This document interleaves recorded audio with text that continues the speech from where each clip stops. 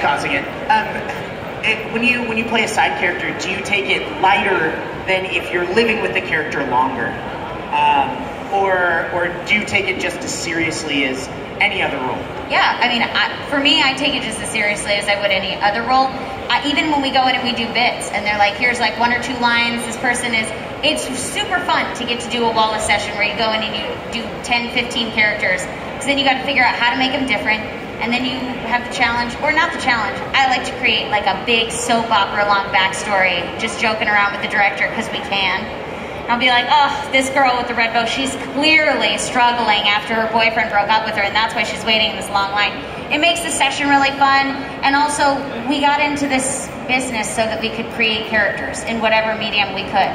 So, for me, it feels like I'm depriving myself if I go, just say these 10 lines, you don't need to know what's happening in the scene. Sure. I want to create the character, that's what I got into it for. I want to invest my time, I want to get to play, and I feel like anytime we get the opportunity to get into the booth or to get on set or get on stage, there's another actor who didn't get that opportunity. And for me to just be like, just say your 5 lines is not fair for the person sitting at home being like, oh my God, if I could just get a session, if I could just work with a director, it would change my life. I don't want to do that to another actor because I've been that other actor and I know how hard it is. So I want to make every moment count. I want to enjoy every moment because otherwise it's a waste for the director, for the show, for you guys watching it, and for me. Ditto. Every time I step into the booth, I try to bring my A game. Whether it's a character I've played for a number of years or a new character that I'll only play for a number of minutes, I try to bring what I can to each and every one. Thank you. Thanks. Look at that jacket. Hello. The Superman. Oh, it's Awesome. so cool. We approve. I appreciate that. First of all, Lauren, Cherami, and Bryce, all of you guys are amazing. Thank you for everything that you all do. Thank you. I've also been doing acting for about 8 years, and I've had a hard time figuring out how to make the crossover from traditional acting to getting into the voice acting space as well. I am up in LA. I have a space where I'm building a voiceover booth. Cool. But I wanted to ask you all, what is your biggest piece of advice instead of just starting out, but transitioning from just acting to acting and voice acting? And then also, Bryce, you mentioned chasing roles. Do you all find that sometimes when there's upcoming projects you want to be a part of, do you all do the research and chase on your own, or do you all have representatives that help you to do that? I know it's kind of a loaded double question. It's a little bit of both. Yeah. So I got into being an actor because when I was 5, 6 years old, I wanted to be on Barney. So I got into this industry to be on camera.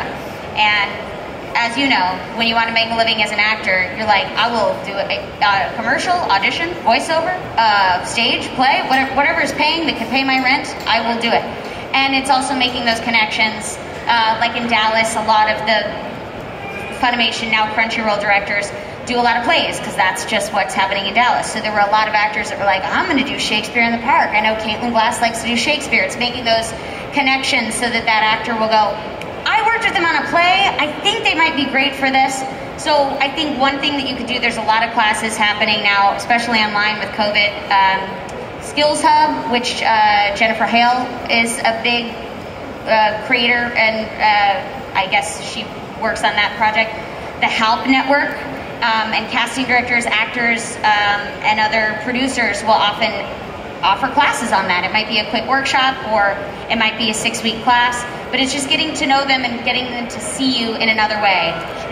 Since you are a working actor, the other one that's going to be tricky, this is just like a behind-the-scenes sort of thing, is letting your agent know, because your agent is like, hey, if they're making a lot of money on camera, I'm not going to send them for voiceover stuff because I don't want them to miss out on this work.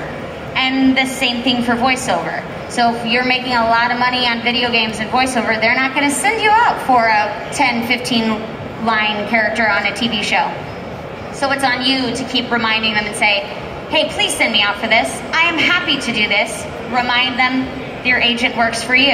And you got to keep telling them, hey, I've been taking these classes. I met with this person. Can you follow up? And it's a little bit of both. If you see a project that you would like, hey, I would love to audition for this. I met with this director. I did all this legwork on my own. Can you call the casting director and bridge that gap and have them take you the rest of the way? Awesome. All right. What Cherami said. Yeah. Yes. Thanks, guys. We Thank appreciate you. Good luck. Yes, we've got time for one more question, and then we're gonna have to Oh go my to gosh, the next they're one. so So I cool. think Oh my goodness, this is gonna be the best way. Best question ever. What is your question? This question is for Bryce. Yes. When you were playing Cat Noir, did you like it? And were you excited to come back for the new Disney Plus series? Absolutely. So I have a really good time playing Cat Noir. If you've ever watched the series in another language, you'll notice that all of the puns that are in the English version just aren't there. That's because I sneak them in the show. So we have a really, really good time recording, and it's been amazing to see the show flourish and continue, and to go into another season has been amazing, so good. The movie is coming. We've been working on it for 2 years. Wow. And they just released another screenshot of it, and the animation looks incredible. So I cannot wait to see it. So yes, I love playing Cat Noir, and I'm very excited to continue. If you guys, you're definitely on Miraculous. I'm Have Trix. Have you joined the Miraculous Yes, I world? play Stomp in Miraculous later. So yeah. Miraculous is so great. It's miraculous.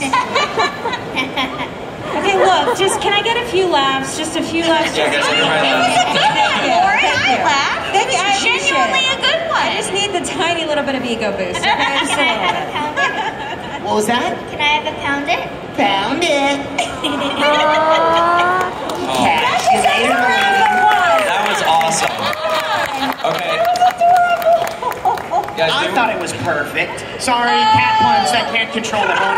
Perfect. we went through 30 minutes very fast. Oh my God. So unfortunately, we are done for now. But guys, just give Bryce and Cherami and Lauren a round of Thank you. applause. Thank you. Don't forget, guys, we are immediately going back to our tables, which are all the way over there. And we are all pretty close together, so please come by and get something signed and say hi. If you didn't get to ask your question, please come up to us. Yes, ask us over at the there. table. Can't wait to Absolutely. meet you guys. Thank you, guys. Thank you guys so much. We'll do the next one very soon.